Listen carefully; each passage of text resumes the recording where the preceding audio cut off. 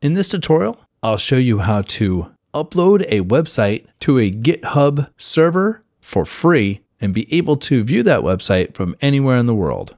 Go to github.com and click sign up. Enter your email, click continue, and follow the rest of the prompts to sign in. I'm going to sign in. Now on the top of the website on the left, it says create repository. Repository is their term for making a folder on their server so you can upload your website. So let's click that little green button. My username is gduffner, and for the repository name, I'm going to write web. You want to check mark add a README file, and then click on create repository. Here's the page you come to after it's completed. So you won't be landing on this page every time you sign in. I'm going to show you how to get to this part of this website. By going to the home page, you'll see right here this link to the web repository I made. If we click on it, it will take us to this page again. Now, if we want to upload a website, we want to add files. Click on the add files and then click on upload files.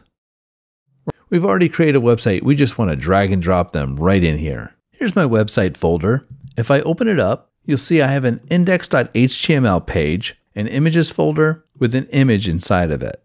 I'm going to bring this over to the side, make my browser a little bit smaller, and I'm going to click here and select all, and then click and drag them into the drag to upload your files part right there. Now they've all been submitted.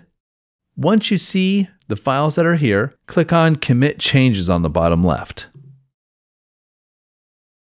It's processing the files, and there we have the files. Now to find the website address of your new website, click on Settings. On this page, click on Pages on the left navigation here.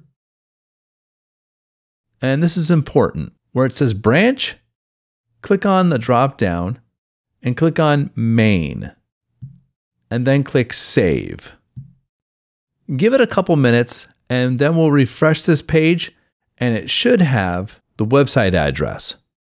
A few minutes later. I refresh the page, and our link is right here. So the link is my username, gduffner.github.io/web. So yours would be the username.github.io/whatever the repository you named your repository. I'm going to click on that link right now, and it takes me right to my website. The website just had some text I wrote and an image of the comic book I made. Click up here to view that URL. You can right click and you can copy it, and you can send this link to whoever you want to look at your website.